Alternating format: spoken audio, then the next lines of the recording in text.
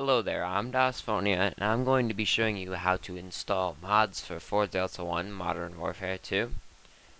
It's a very simple process, and I will be showing you how to just do it with the AI2 Zombies Extreme Zombies mod. And so all you gotta do is download, click, start the download, okay.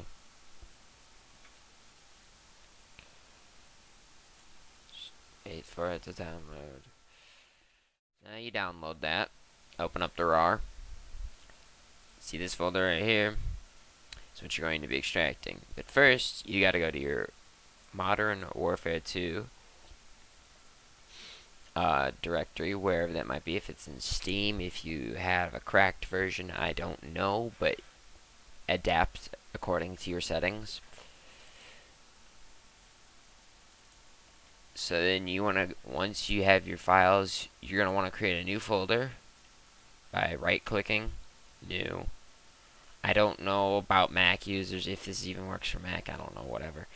You just want to create a new folder and then call it exactly this, mods. No capitals, or no caps, just straight up mods. M-O-D-S. And then go inside. And you see, I have all these mods. There's a mod pack on FourDeltaOne you can find in the forums. I don't know. I don't remember where it's at exactly. But now all you gotta do is take the file from this RAR, just place it in the mods folder. And once that is done, you start up your game. And I will see you once I have my game started up. So now that you've got your game started, you're going to want to go to the mods folder, or actually option, choose the mod, say launch.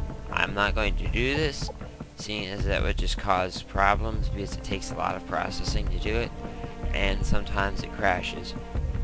And plus I don't know if it would really go well with recording, so that's about it. Just launch it, and then go to private match, game setup, choose whatever map you want, and that's about it. If you like fail, you die or whatever, and you come back to the menu, the map will, like the map preview picture will turn into checkerboards. Do not start it up again with that. Go to just change map again and go back to that map, because if you start it up with that checkerboard on the preview image, it will crash your game, so that is highly unadvisable. Anyways, that's about it. Thanks for watching, and I hope you enjoy playing your mods. See ya.